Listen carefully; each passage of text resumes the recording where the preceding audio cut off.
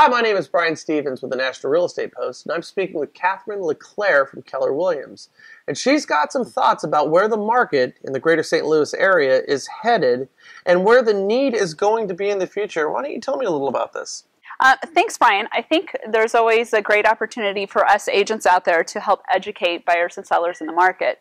One of the things that I notice is that everybody starts to panic a little bit because they're starting to see price reductions. They're starting to see houses sit for a little bit longer. Yeah. But it's been a great market for a very long time. For actually the past 7 years, it's been a pretty dominant seller's market.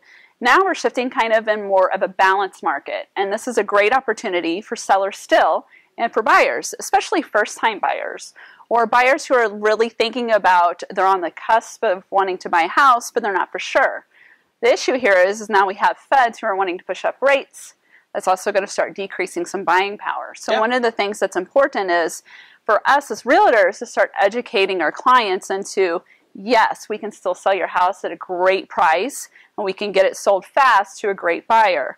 And one of those opportunities we can help with loan officers and great lenders is that we can actually help pre-qualify them ahead of time so they know exactly how much they're going to be able to afford and able to spend without breaking the bank, per se. You know, the devil's in the details on that, isn't it? When it comes down to having a transaction that's going to go more smoothly, is really getting somebody pre-qualified with a lender ahead of time so they know exactly what they're looking at. I mean, everybody wants a bigger, better house, but why look at it if it's not in your price range, right? Right, exactly. And for us as agents, you know, I don't want to sit there and on a beautiful Saturday day and show you houses that you can't even afford. No. And so not only am I wasting your time, the seller's time, my time, but that's why we want to pre-qualify you. We want to get you with a great loan officer, and we want to sit there and spend the extra 20 minutes and figure out, okay, now your price range is 150 to 200 and not 300,000. So it makes sense. Yeah, setting expectations is just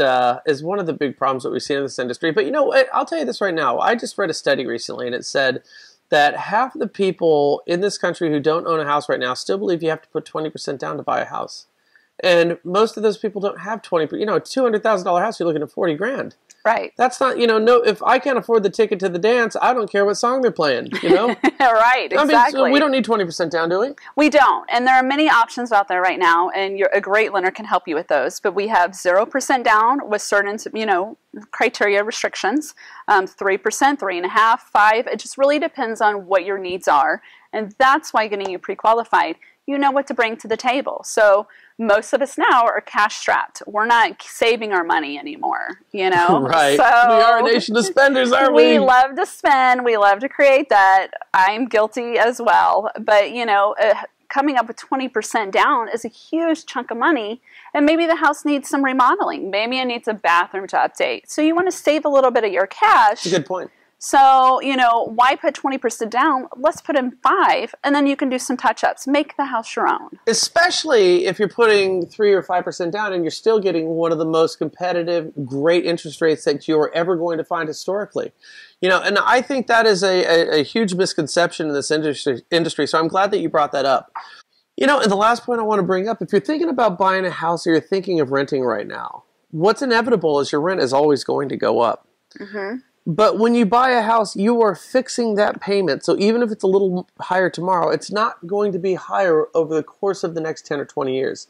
So you can fix the most expensive expense that you have, your housing expense, and you get to own the home in the process. Absolutely. Thanks a lot, Katherine. Thank you.